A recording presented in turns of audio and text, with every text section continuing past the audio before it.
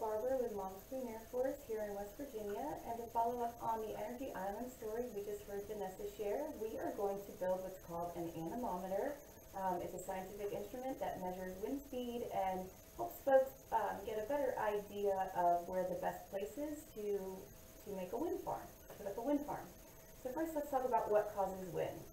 Well, first, air is heated up by the sun, which causes it to rise. This produces an area of low pressure.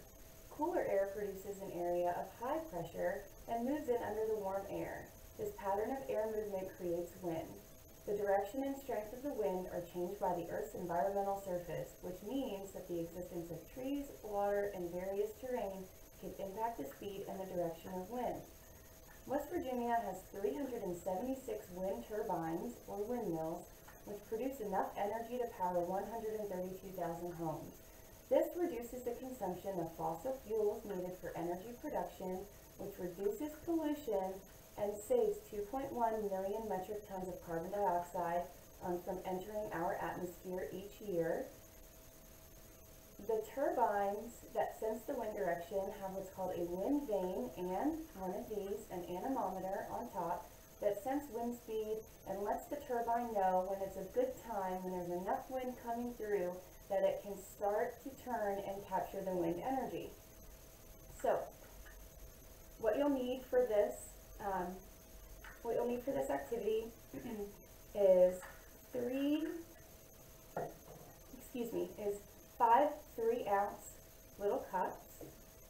You'll need, let me take mine apart here, a hole punch, 2 straws, a pencil, a thumbtack, and have a pair of scissors handy. So the first thing that we're going to do with our first cup is we're going to put 4 holes around our cup. Try to space out the holes as evenly as possible with your hole puncher, and then you're also going to put a hole at the bottom of your cup as well. And then for the remaining 4 cups, you punch 2 holes in each cup about 1 inch apart.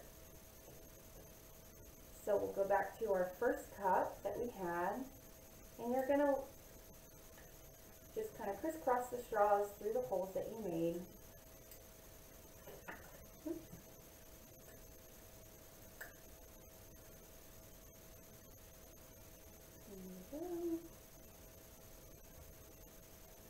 And then you're going to lace your cups onto the end of each straw.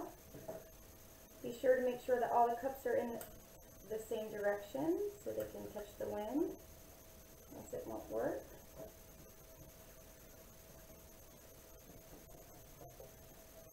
Alrighty.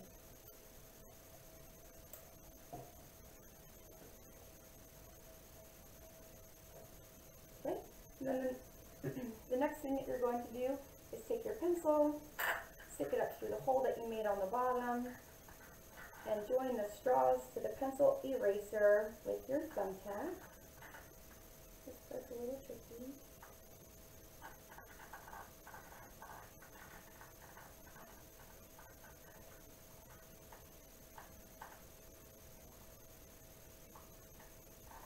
And there we go. And try to get them all as even as possible. And then we're going to test it out.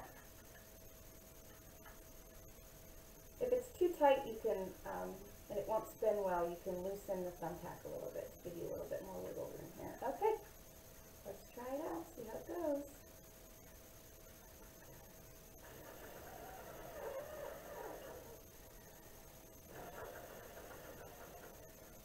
So you could either take it outside on a windy day and test your anemometer, or use it at home. Thanks for joining.